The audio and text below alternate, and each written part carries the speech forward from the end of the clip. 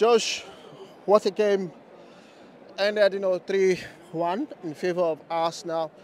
Did you really see that coming after Arsenal went down? That goal, conceded in the second half? Yeah, well, you know one thing, my brother. I mean, I was predicting 3-0 for this because as we play Southampton, I was predicting 3-0. But Southampton that scored one. Man, the second half was poorly, like literally.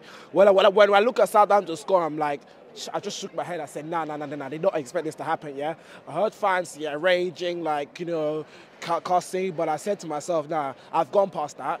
Let me just take my time and support the team. And I knew, players like, Havertz, Martinelli that scored. But I think Martinelli has to be my outstanding player that I saw that did the most out there, and he saved the day after today's also game against Southampton. So one thing I want to analyze here is that at times in life, like when let's just say I was watching Saka. Saka is playing at right. He's moving with the ball, clear it to whoever's in the box, and then watch when the ball is coming to you, hear it. And this Gabriel Jesus did that, and then when I saw the ball going to Havertz, Havertz didn't shoot in time, but at least he still scored though. But I mean in the first half though, Havertz didn't shoot in time. So one thing I do realize is that the only reason why Southampton considered a goal, because literally they allowed David Raya to do all the work. I was literally saying defenders need to get back and get back and get back. If there's a defender there, let's just say, you could just slide tackle the ball like that, the ball's out of the way, bam.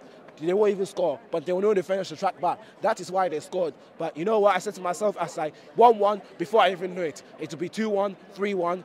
Good win today. And I'm telling you, you see with this performance, if we carry on like this throughout the whole of this season, where we're gonna this season could be our moment. Because listen, I was watching Arsenal PSG. We've been PSG. We've bridged the gap with City after 2017. We had Wenger. The last time we played PSG in the Champions League was 2017. It's been over 6 years now.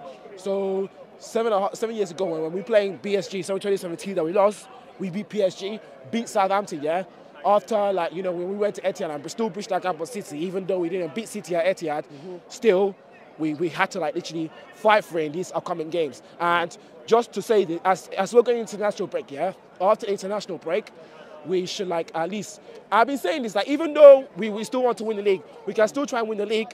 But if we want to win big things like Champions League as well, we need a striker.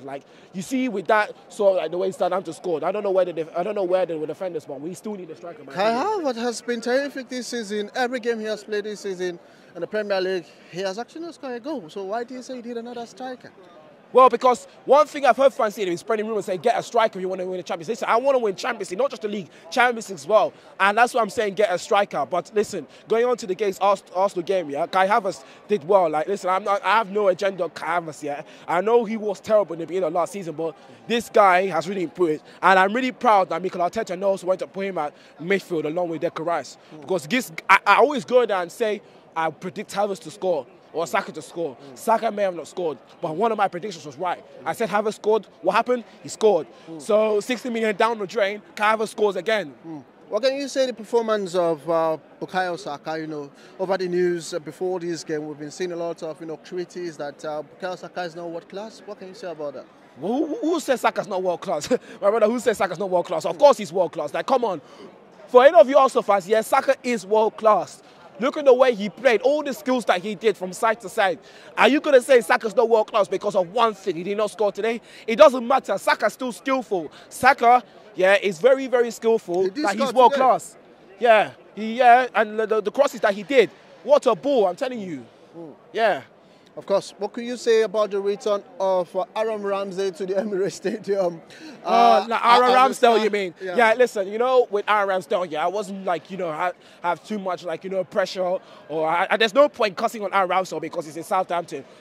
When he comes back to the Emirates Stadium, I think what we as fans did, even I did it, I had to give Aaron Ramsdale a bit of respect, saying Ramsdale, welcome back to the Emirates, So just to say, Ramsdale, good to see you back at the Emirates, I know it's a shameful thing that your team lost, but I know maybe Southampton wanted him because when he was screening our team, but literally started didn't go keeping well. David Raya, when he was still in Arsenal Football Club last season, we were saying David Raya go keep throughout the whole of last season. David Raya saves most shots, That guy is still a beast. I like the way he got keys nowadays, and it's really good. But listen, after the international break, We're going to Bournemouth. Let's keep this pace going. I'm confident for this season, and I'm still ready to go for Arsenal to win the league this season. All right? I want to see Arsenal win something here this season. So come on, you Gunners. Thank you so much, Josh.